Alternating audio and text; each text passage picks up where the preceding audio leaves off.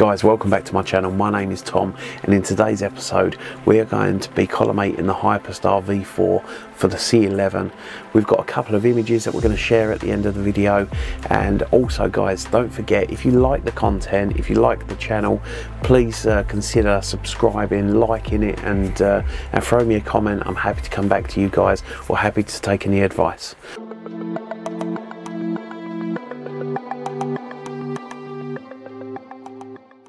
In the UK, we've probably got about 4 hours of clear night before the clouds start rolling in, so let's get the observatory roof off and we'll crack on from there.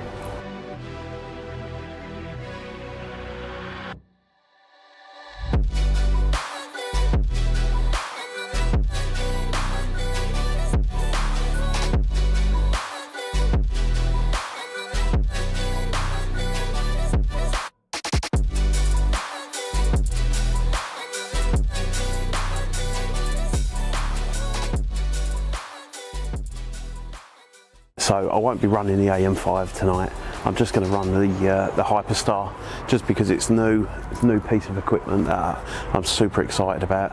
I got to image it last night and got to collimate it, so we've got another night of imaging, which is looking like it's going to be a good night.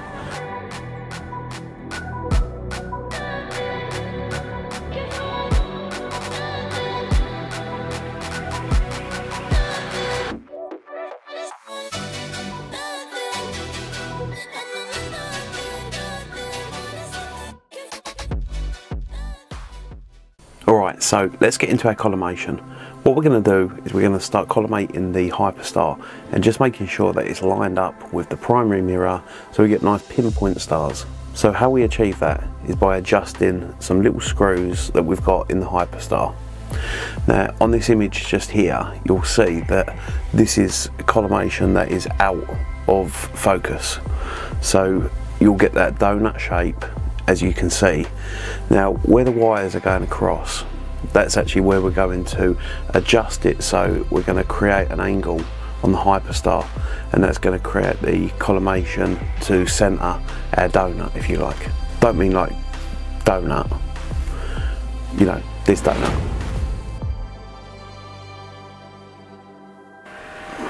So I'm going to show you now how you can collimate your Hyperstar. So what you've got is 9 screws, and they all do different things on the Hyperstar.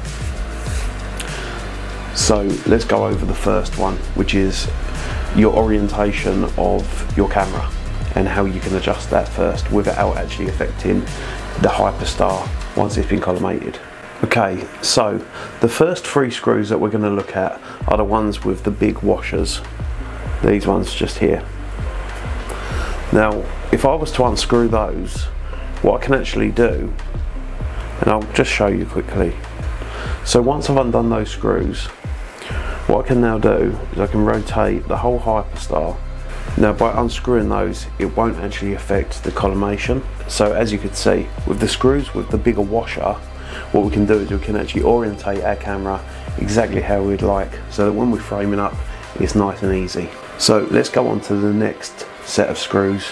So you have a lock-in screw, and then you have an adjustable screw. So what you would do is you would unlock all of the unlocking screws first, which I'll just show you how to do that.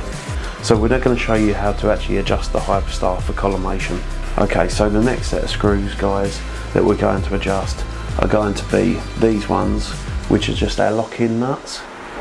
And what we'll do is we'll just loosen all of those off. I won't do it with my one because I've collimated the Hyperstar now, and I don't really want to go through the whole rigmarole of collimating it again, especially with the weather right now. As I'm sure you're all aware, it has been bloody cloudy. If you look at that picture, you can actually see the wires that I have going across the actual corrector plate when it's coming through on the image.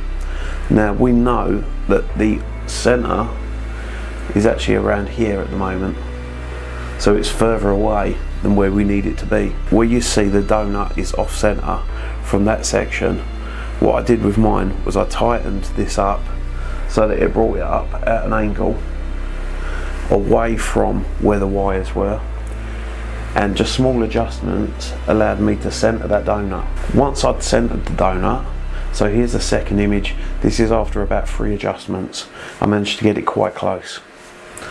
So I then went and done my final adjustments with the longer screws. Once I knew that my collimation was pretty bang on, what I then needed to do was lock it all down with these screws.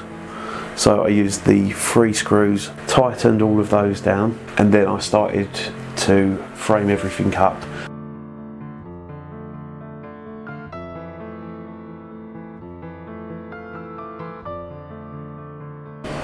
So after that, once I'd achieved a perfectly round donut, which was what I thought was a perfectly round donut, so once I got the donut smaller and smaller and smaller, for the first image that you see here, that's when we was quite far off. After a few adjustments, I then went over to this one, and it just needed a couple more adjustments. So after that, I then got to this stage, which I thought was good, and I then put the dew cover back onto my telescope. I put the bottom-off mask on, and then we actually focused in on the star perfectly. And here's the result of that one. So guys, just remember with the Hyperstar, when you take your image, you're going to need to flip it as well. I didn't actually realise that to start with, but somebody made a comment on one of my pictures that I'd posted on one of the sites I go onto, and it said, you know, oh, it's different because it's the wrong way around. I didn't realise that that's what the Hyperstar does. So yeah, remember, if you've got the Hyperstar, you'll need to flip your images as well. Alright, let's get into this. So guys, here's a few clips from 2 nights worth of imaging. One of them was 3 hours and the other one was 4 hours. So not a great deal of time, but yeah, here's a few clips.